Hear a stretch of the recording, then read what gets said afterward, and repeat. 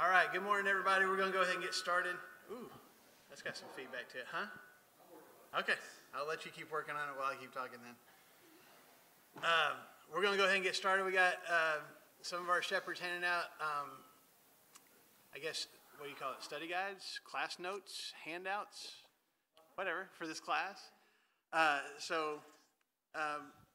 This is kind of some of the stuff we'll be going over today. There's an area for you to take notes, and then remind you again, up here in the corner, if you click on that with your phone or your tablet, that opens up that Padlet app. And so if you either don't want to raise your hand and make a comment or ask a question here in class, or if we're just kind of running short on time and we hold off on answering questions here, you can submit either comments or questions on that Padlet, and hopefully we'll get to those during class. But if not, we go back during the week, and I make sure to look back over those and go back and answer some of them. So you can even come back later on this week, like, you know, if we don't get to your question today, maybe look back on Tuesday or Wednesday, and we should have an answer for you if we didn't get to it this morning. So I want to remind you guys of that. Make sure you got a handout if you want one, okay?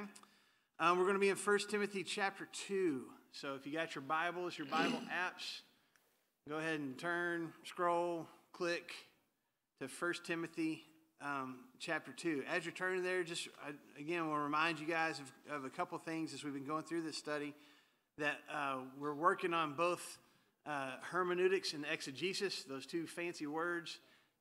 Exegesis simply meaning we want to find out what a passage meant when it was written, what it meant to the person who wrote it, you know, why they wrote it, and what it would have meant to those people who it was originally written to. Like, how would they have heard it? What it would have meant to them? And then the hermeneutics part is, okay, once we understand all that, now what does that mean for us? How do we apply that now in 2022? How do we make that fit into our lives? So those are the two things that we're working on with every single one of these classes that we've been through, okay? And then up there at the top of your study guide, we got, again, those. This will be important today as well. Those two Greek words that keep coming up for us. Aner, andros, mean both man and husband. Gune or gunakos means woman or wife. And you just have to kind of figure out on your own from the context which way you want to translate that. Is it woman or is it wife? Is it man or is it husband? And so we've been using those terms a couple of times with some of the other scriptures that we've looked at. Okay?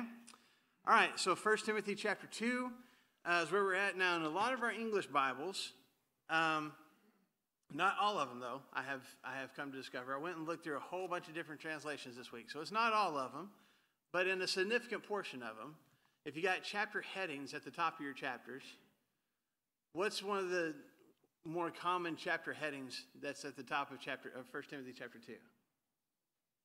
Instructions on worship, or something to that effect. Now, not everybody has that. There's some of our newer translations say things about, you know, prayer life or something along those lines. But a lot of our English Bibles say instructions on worship up at the top of that. Okay.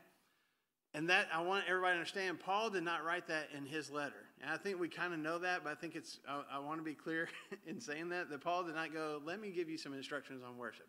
Or he didn't write that heading at the top of this paragraph. That's us. We put that there, all right? So the first thing that I want, that we need to recognize is that 1 Timothy chapter 2, when you read through the whole thing, read through the whole chapter, it's not talking about how to do things in a corporate worship assembly. When the last 2 weeks we talked about 1 Corinthians 14, that was definitively about a worship assembly, right? I mean, we talked about, like Paul specifically says, when you come together, you know, talking about worship time, here's some things that need to happen, and here's the ways that you need to handle tongue speakers and prophets and things like that. That's not the context, even though some of us have been led to believe that or thought that's what it was because of the chapter heading. That's actually not the context of 1 Timothy chapter 2. This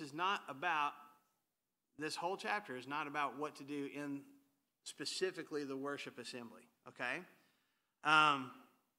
And honestly, it's really a broader picture of the Christian life that Paul is talking about here. So Tom's going to start us off reading just verses 1 through 10. We're going to focus on verses 11 and 12 because that's the part that we get a lot of discussion on. But we want to read verses 1 through 10, if you don't mind. And the one I brought up was the NIV, and believe it or not, it does say instructions on worship. So, so when I was looking at this, I was having to go through that as well. Yeah.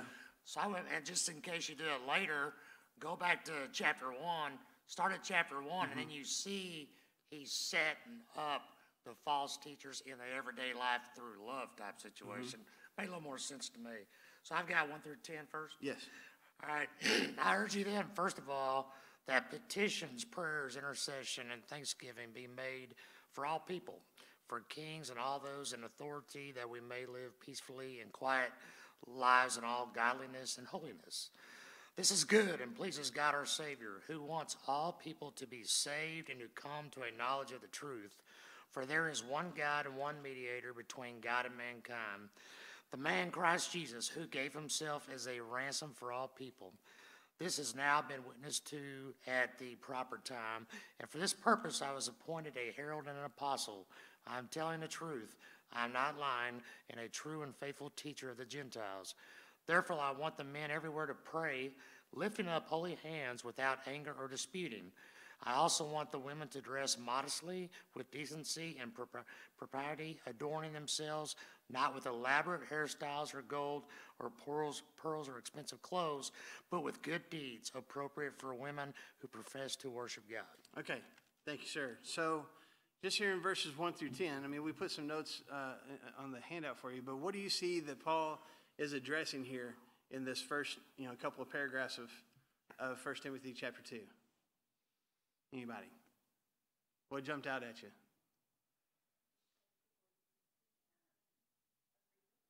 Okay, we need to pray for all people, even the people that we don't necessarily agree with or like. Good. Anybody else? What did you see?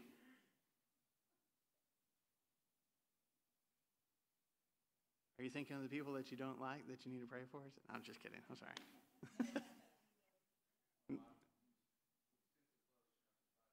Yeah, you can't buy expensive clothes. That's what the Bible says. You got to go to... Cut the budget back. That's right.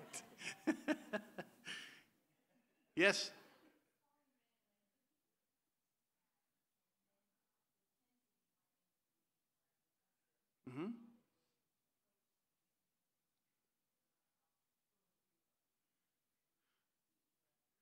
Yeah.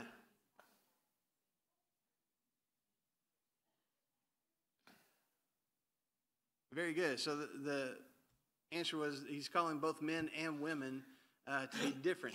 Men, maybe even now, but definitely back in this culture, would tend to be more aggressive and settling disputes with their fists and things like that. And he says, you need to use your hands to pray. You don't need them you don't need to be fighting with each other.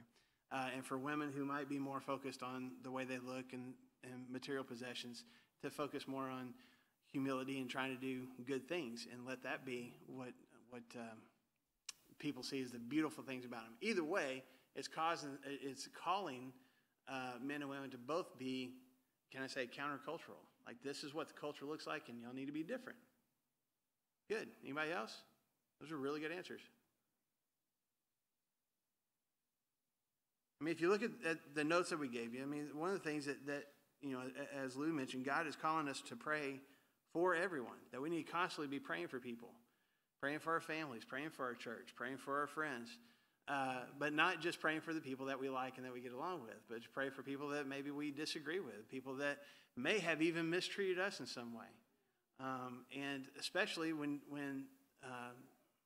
some of the people in the church that where Timothy is, that Paul is writing about, they would have, you've got wealthy people and you've got slaves, and they're called to be Christians and be in the church together. I think there would be some difficulty there. If a slave is sitting next to his master, I don't want to get into a whole discussion of the rights or wrongs of slavery, just commenting on what culture was back then.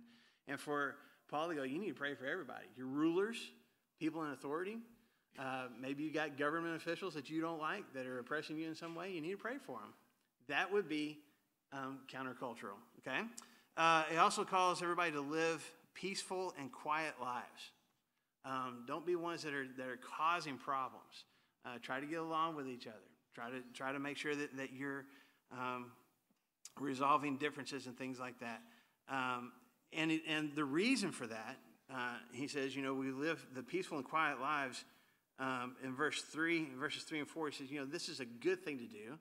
And one reason is because, it's a good thing to do, and it pleases God. God wants us to live peaceful and quiet lives. And then the second thing is actually living those lives where we're not constantly causing problems or at the center of confrontations. That actually helps our testimony. That when people see us trying to get along with others, that actually bolsters our message about Jesus. If we are living life and saying we're living the way that Jesus wants us to live, well, if we're constantly arguing and fighting or being really materialistic, that's not that doesn't coincide with the kind of lifestyle that Jesus calls us to live.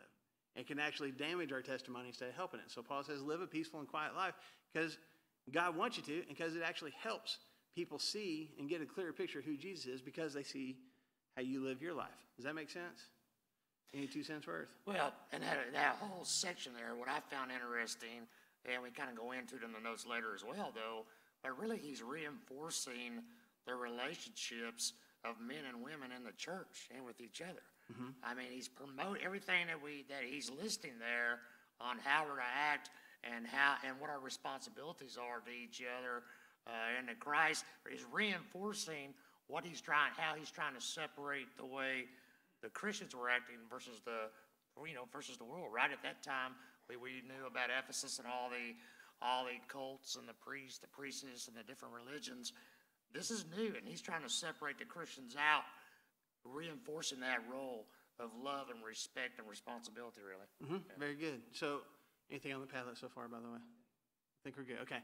So, I want to make sure, again, before we get into verse 11 and 12, we need to understand the context of the culture that Paul is addressing here, okay?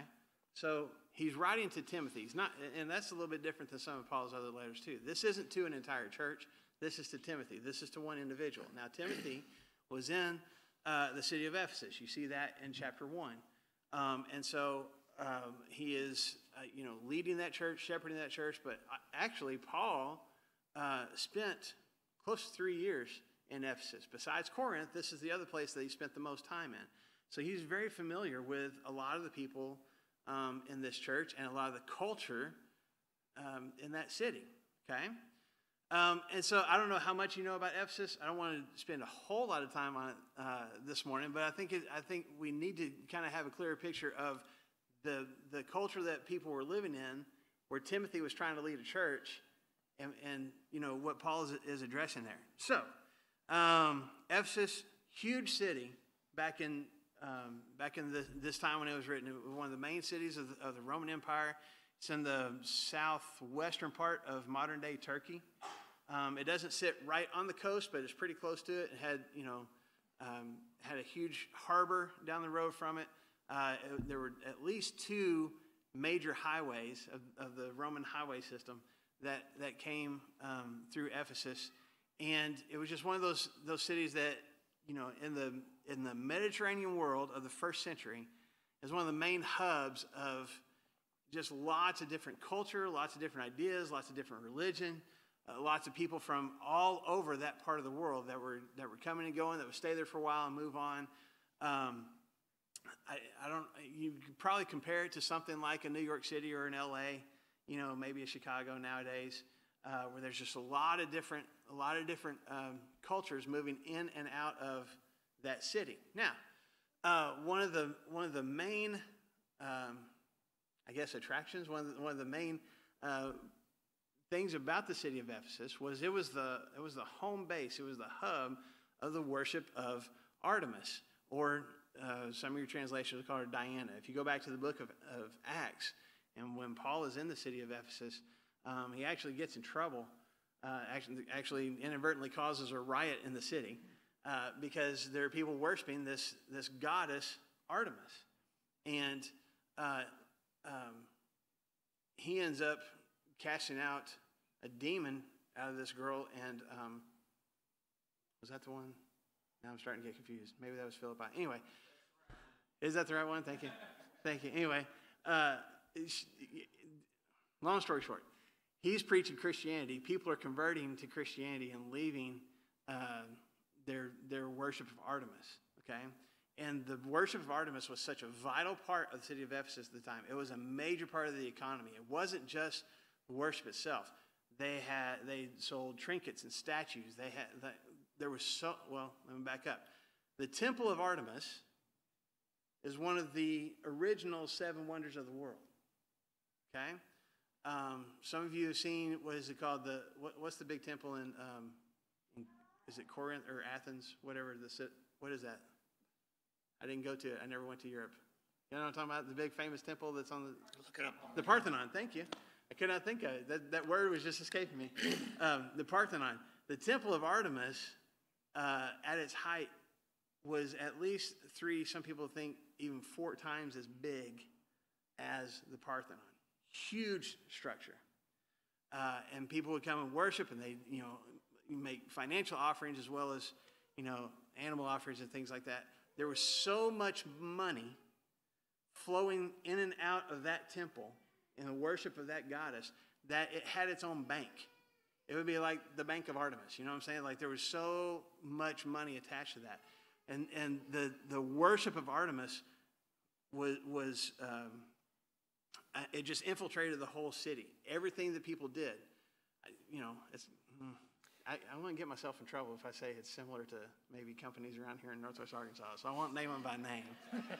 But there are some companies in this area that infiltrate a whole lot of our lives, right? Even if we don't necessarily work for that particular company. Can I say that and be on everybody's good side? Okay.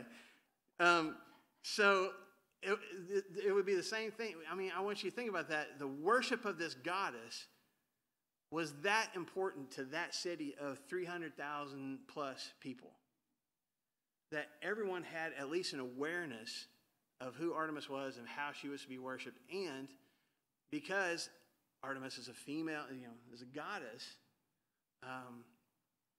there was the status of women in Ephesus was elevated compared to other cities. We've talked about that, right? I mean, in the Jewish culture, women were just above slaves.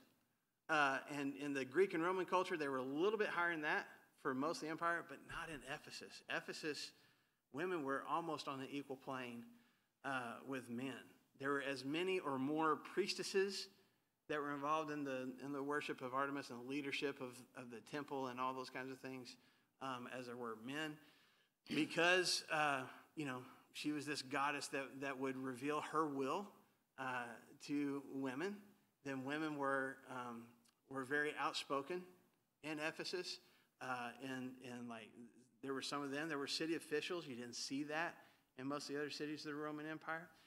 In their homes, they would become, in some of their homes, they were more dominant and kind of told the husbands, I don't know, how to pick it up and lay it down or whatever. And, like they were the ones that kind of dominated the home, especially compared to, again, other cultures and stuff. Not saying it's good or bad. I'm just telling you how it was. Okay? That's the culture of the city where this church is. That can't help but have an influence on the church itself. If you've been raised in this culture where women are much more dominant and much more outspoken and are allowed to be so, and now they've become Christians, they've let go of the worship of Artemis, but not necessarily the influence and not necessarily how they live their lives. And those people are trying now to be Christians and try to be in a church with each other. And I forgot to mention, these priestesses throughout the city were known to, and I mean, you can go back and look at archaeological things that they found. They were known to really adorn themselves in lots of jewelry and having their hair done up in different ways, lots of more opulent clothing, and you just kind of knew, I mean, because they had wealth anyway, but just the way they adorned themselves, as part of their worship of this goddess and part of their saying, we have the authority to speak on behalf of this goddess, even just the way they dressed kind of carried that kind of air with it, that sense of authority. Does that make sense? Okay, so that's who's in this church.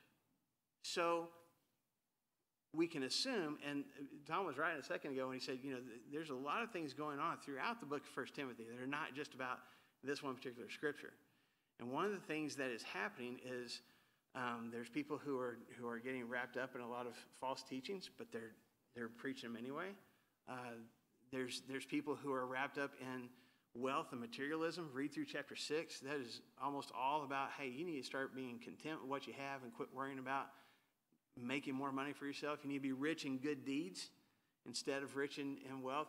There's a lot of things that are happening in the culture of the church where Timothy is that Paul is addressing and telling Timothy specifically, this is how you need to lead that church. These are the things that you need to address and try to make better. Okay? Does that make sense to everybody? Okay. Any questions about any of that before we keep moving? These other classes, my sleeve hasn't covered up my watch, so Monty, I may need more of your timekeeping skills today. Okay. Was there anything I forgot of the notes that we had, Tom? We're covered all the way. Okay. 10 and 11. Okay. So again, that verses 1 through 10. Once you know that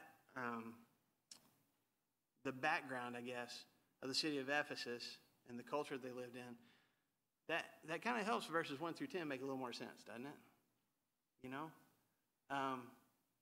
And especially when he's talking about how the women are supposed to dress and supposed to adorn themselves. You don't need to look like and there may have been some of these former priestesses that are now in this church. You don't need to worry about your ability to, and the wealth that you have, the ability to dress yourself up and all sorts. I don't think Paul's saying that braided hair and jewelry is evil. I think he's saying that doesn't need to be where you get your sense of value from and where you want other people to get your sense of value from.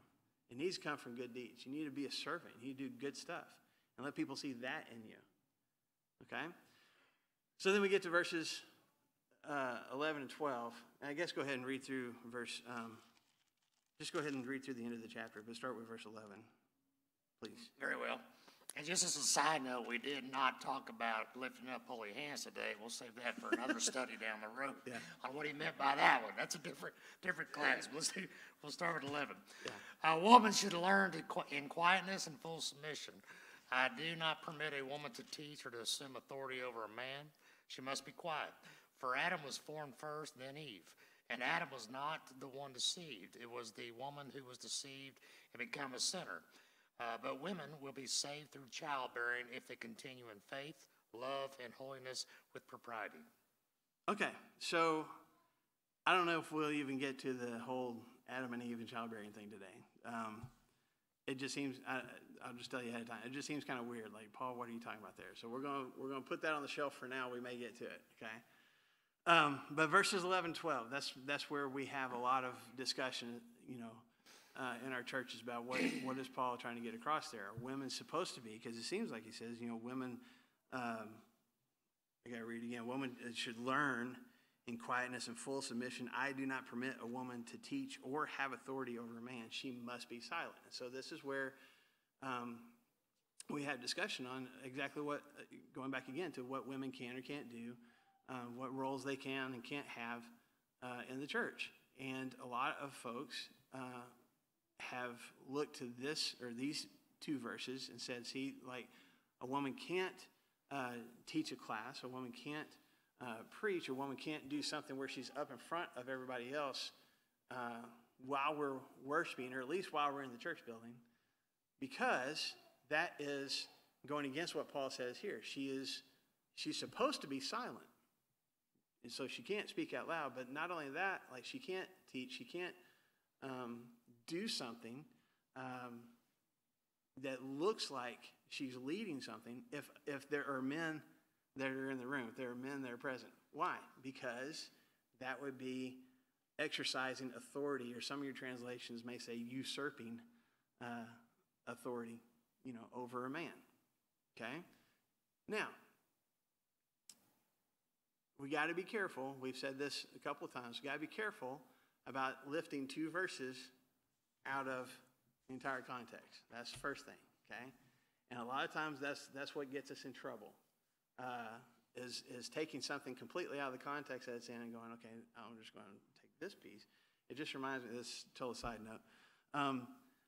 Bunch of teenagers over the years came over to our house a lot, and Christy would always or consistently make cookies or brownies or sometimes cake for the kids. And we always knew if we left it sitting out, even if we didn't know which kids were coming by, if we came back to the kitchen later to clean stuff up, we always knew, and I'm totally throwing him under the bus in front of everybody right now, if Cooper Bowman had been to our house, because Cooper Bowman hates the edges of brownies and cakes. And so there would always be a square right in the middle of the brownie or the cake. Every time. It doesn't matter. So if you ever have the Bowmans over your house, just know Cooper doesn't want an edge. He wants, so I just think of that when I think about taking stuff out of context. Like, okay, we got the whole cake, but I just want this piece right here. And that gets us in trouble sometimes, okay? So we need to be cautious about that. The other thing that I do want to point out as we get into these verses, and we've given you on this handout, we've given you like 3 different ways that you can look at this, 3 different ways that our leadership, as we've studied this together, 3 different ways that we have said, well, this is how you can approach this, or this is how you can view this text, okay? And you can make that decision what you think it says. But I do want to point this out. When Paul uses the word quietness in verse 11 and silent at the end of verse 12. Does anybody else have a different word than silent, by the way? In whatever translation you're using, or does everybody have silent? Quietly? Okay. Quietly or silent. That Greek word, the original language, the original word that's used there, is the same word that's used back in verse 2 when Paul says, we're supposed to pray for everyone, for kings and all those in authority, that we may live peaceful and quiet lives. That word that we translate as quiet lives is the same word that Paul uses here in verses 11 and 12.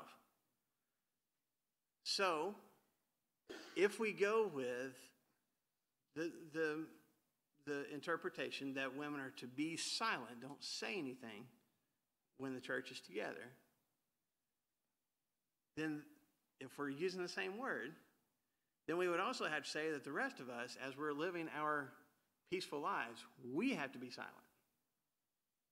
Right? We're going to be consistent. So when I go to work, when I'm around my family, when I'm in the neighborhood, when I'm watching my kids play soccer, I can't say a word. Why? Because we're living peaceful and quiet/silent lives. Okay? So I want everybody to know that's the same word. When you see this word quiet or silent in verses 11 and 12, it's the same word that Paul's already used to describe our entire lifestyle. Okay? Just throwing that out there. All right. One option to look at this, and one that probably most of us are familiar with, is to say that Paul is saying that all women have to learn about God's word and God's will for their lives in silence. A woman is never allowed to teach a man. A woman is never allowed to hold any position over a man, at least in churches, that is deemed a position of authority by the church. And a woman is not allowed to speak in the worship assembly. Does that sound familiar? Okay, and that's one way that you can look at this, and maybe that's how you were taught. That's what Paul is saying here. Okay, if that is the case, there are some questions that I feel like we need to ask. All right, one is, does this apply if we are saying that women in the church have to be silent and can't be in a position of authority at all in the church? Does that apply to all women for all time in every culture? Or is Paul just addressing this church here? It's a question we have to consider, right? to be fair to the text. Okay? Does this mean that women can't sing along in the assembly? Not lead the singing, because that would be a position of authority, right? But can they sing along? Because he says we want them to learn. Are we learning from our songs? Are we learning about Jesus from our songs? So are they supposed to learn in silence? Can they? And this goes back to I don't want to come across as like I'm trying to dig at you or poke at you. These are things we have to consider. We talked about this when we looked through chapter 14 as well. If we are saying that women have to be silent in church, how far do we take that? If you run that to its end, we are talking about total silence, right? No singing, no speaking to each other. Good morning, how are you? Lou, you've already messed up because you made a comment in class. You weren't supposed to do that. Can we even go so far as in clearing their throats? Is that because that's making a noise? So they have to do that quietly, or I guess walk out in the lobby or something. Does this mean that all women are not allowed to speak in a way that would be deemed leading or teaching in the assembly? In other words, they can sing, they can participate in worship, but they have to be silent. They can't be teaching in any way or leading in any way when the whole church is together. If that's the case, where do we draw the line as far as, first of all, what constitutes leading? Second of all, is there a difference between here on stage in the big room and in a classroom down the hall? And some people would say, well, they can't speak in here, but they can there. And some people are like, no, that's still teaching, so they can't there. But they can teach kids. But then we got to decide, like, at what age can they not teach kids anymore, right? And I think it's important, as we were going through this together with the shepherds and Marshall, we're just coming up, we're just trying to let you all get a feel for where do you come with these scriptures, kind of like us. Mm-hmm. But we were asking some of these questions that I've just asked. I know it comes across me asking rhetorically, but these are some of the things we're like, well, we got to wrestle with this. And what was the most interesting to me, now keep in mind, I was raised small church of Christ my whole life just up the road. So this is, I've gone through a lot of different thinking through this. But it was interesting, no matter which one we came up with as our options, if you're going to hold tight to this is it and only it, just like these questions, well, you're going to have some problems because there's boundaries that could get you in trouble with each way you come out on this. Mm-hmm. But the important thing that we kept coming back to was, as we look at each one of these, wherever our comfort zone gets and what we believe the manner was supposed to be, it's supposed to be down in love and respect, right? Mm-hmm. And then you have to remember where our relationships are to each other, mm-hmm. men, women, and the church, specifically going back to Jesus. That's kind of where we kept coming down going, these questions seem interesting or weird, but it's real. Yeah. Because if we just draw the line under any one, each one would go, there's going to be a shortcoming somewhere. Because you could go as far as you want to go, yeah.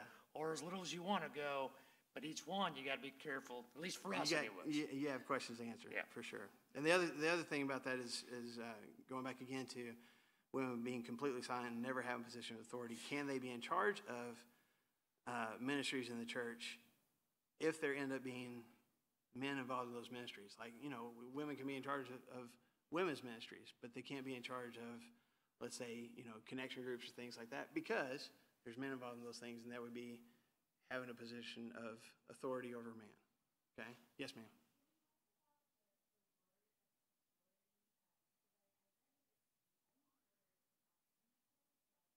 Mm-hmm. Yep.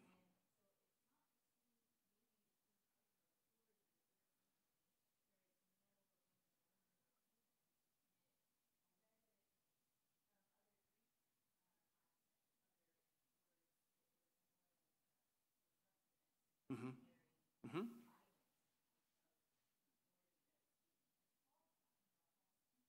Mm-hmm. Mm-hmm. Yeah. Yeah. Yes, and I see your question. Hold on just a second. So just so we can hear online, so everybody can hear. The question was about the Greek word that we translate as to have authority.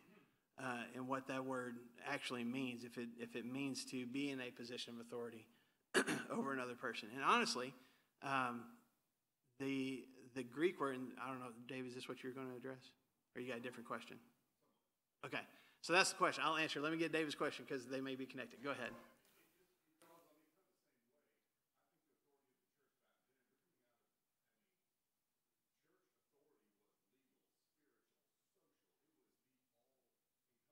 Mm-hmm.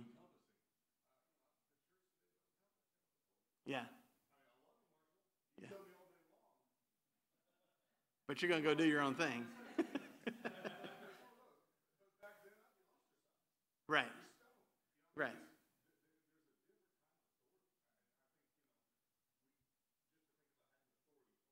Yes.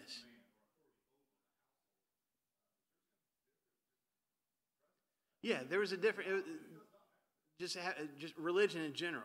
Christianity, worship of Artemis, all these different religions had more of a, it influenced more than just what people did when they were in their particular building. It was part of the economy. It was part of the laws, all those kinds of things. Yes, sir. Okay. Okay.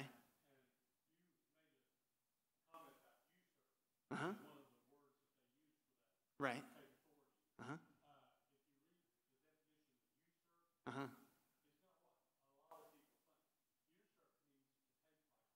Yes. Hmm.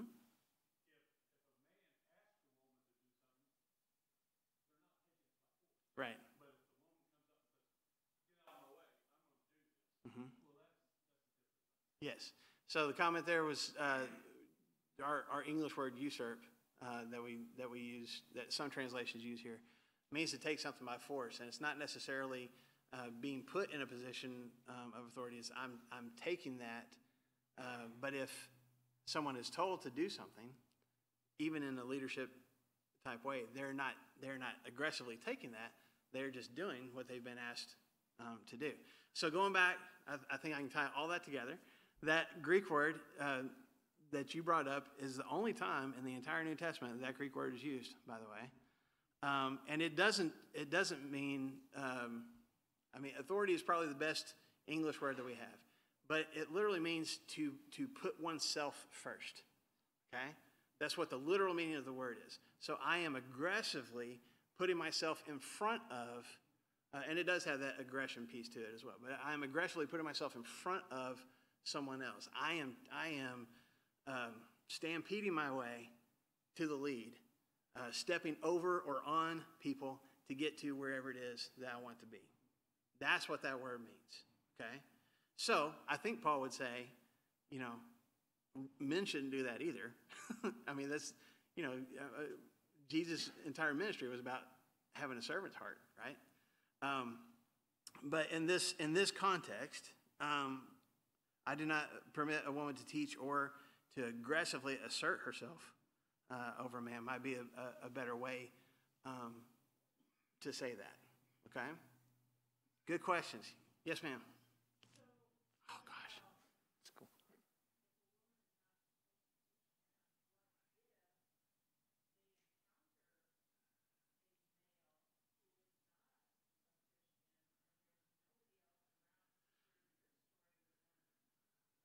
Well, that's a question, isn't it? And the question is, you know, if women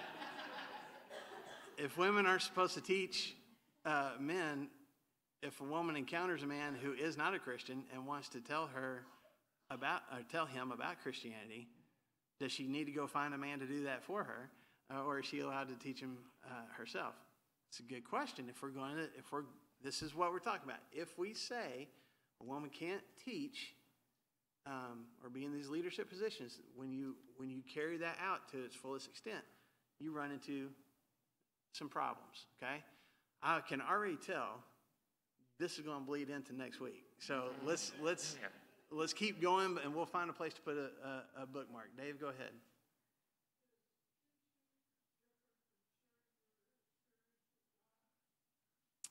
It could be.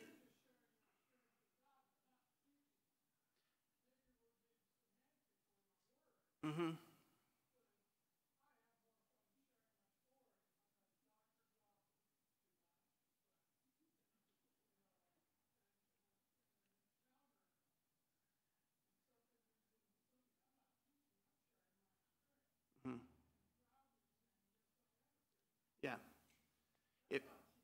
Well, yes and no. I agree with you. I can just share my story. Am I necessarily teaching like biblical information, or am I just sharing my story of what God's done in my life?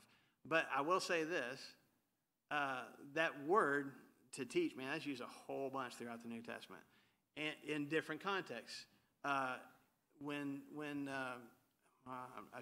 not going to say because I may be wrong. There's just different times when it is people just sharing their story or just sharing what they know about Jesus, and that word is used, okay? So I think it could be an either or. I think I could just be sharing my story. Here's what God has done in my life today or this week or over the last few years, or maybe answering questions about it, okay? Let me do one more thing real quick. If you got more questions, put them on the Padlet. We'll get to them, and we'll definitely pick this up next week. I thought we could get this done in 1 week. It's my fault. I didn't stay through we anticipated there's going to be a few times that we'd have to roll over. Well, we scheduled chapter 14 to take 2 weeks. We just thought we'd get done with this in one, and I was wrong about that. So, okay, real quick, that's one option, right? Okay. Second option that you have listed there is a woman should learn about God's word and God's will for her life in a submissive way, because he says, I want her to learn a woman should learn in quietness and full submission. A woman who has knowledge should not aggressively assume a position of authority over man, in contrast to what women in Ephesian culture may have been accustomed to. So the way a woman learns about God should be with the same heart, the same attitude that she's trying to live a peaceful and quiet life. So this kind of goes, this concept goes back more to, especially in verse 11, just we're matching up what Paul has already said in verse 2. And this is not about total silence, but rather about submissiveness and trying to get along peacefully with others. Okay? But still, a woman is never allowed to teach a man, nor is she allowed to hold any position over a man that is deemed a position of authority by the church. So this is kind of we're not being as harsh about, women being in total silence and never allowed to do anything, but they need to have a submissive heart. What Paul is addressing here is a submissive heart and a submissive attitude, which would be countercultural to what was going on in the city of Ephesus. Okay? Now, it is time for class to end. So let me give you a teaser for next week. All right? What if, instead of translating this as man and woman, because the Greek word is interchangeable, what if we read this as husband and wife? Okay?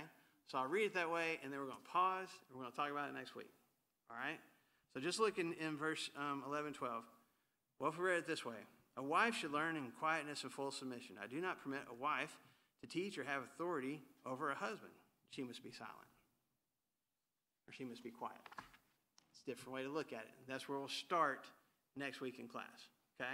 If you got more questions, more comments, put them on that Padlet. It'll be up for a while. You're welcome to, even throughout the day, so if you're studying this on your own and got another question, put it on there. And if we don't get to it this week, we'll get to it next Sunday. Okay? Thanks for your time this morning. Appreciate it. Worship will start.